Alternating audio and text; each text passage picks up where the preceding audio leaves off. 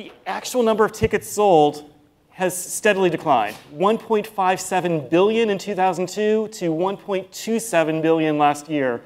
What is it going to take to get the butts into the seats, out of the home theaters and into the multiplexes? I run worldwide marketing for Universal, and I have the particularly good fortune of having a year where admissions were up for us quite a bit. So I think biggest understatement said on this stage, I think, today. I think what's particularly exciting about the year and some of the success that we've had is that it's been in the form of giant blockbusters in the form of sort of Jurassic World and what that represented in the marketplace.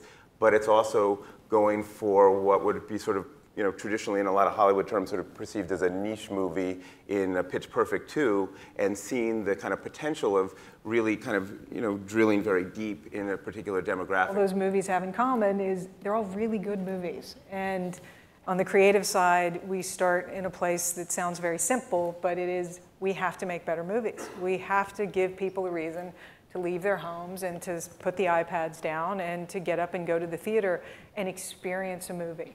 And we live in a time where good or okay is really not good enough anymore. Movies really have to speak to their audiences.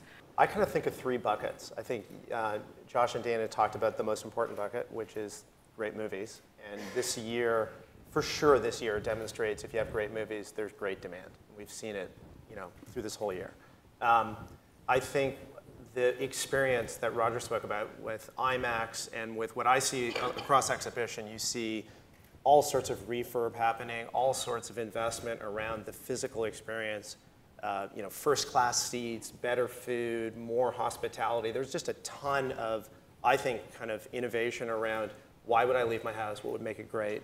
I think from our view, we're focused on convenience. How do we make it easier for people? I think it's a big deal that people have a box office in their hand on their smartphone, and they are out in the world and saying, what are we going to do? And right now I can choose to see a movie and go make that happen. This is an industry that's traditionally been very blind of information. The relationship between the end consumer and the person who makes the content is quite a gap. The exhibitor holds onto that relationship very tight and doesn't enable the studios to really understand what the audience wants or who they are.